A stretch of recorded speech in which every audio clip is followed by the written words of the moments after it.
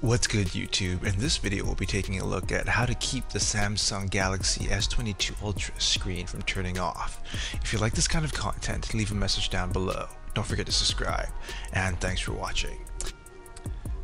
So the S22 Ultra has one of the most vibrant and resolute screens that Samsung does currently offer.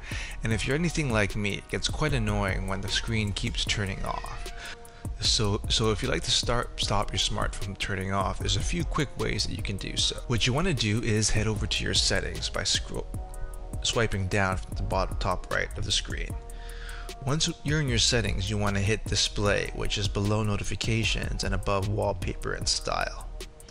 From there, you want to scroll down until you see screen timeout, and as you can see, it's currently set to 30 seconds. You can set this up to 30-second increments or set it up to 1, 2, 5, and 10-minute increments. I like to have it at 2 minutes, as most of the time I do have my phone fairly charged, so I can have my phone on for 2 minutes at a time without worrying too much about draining battery life.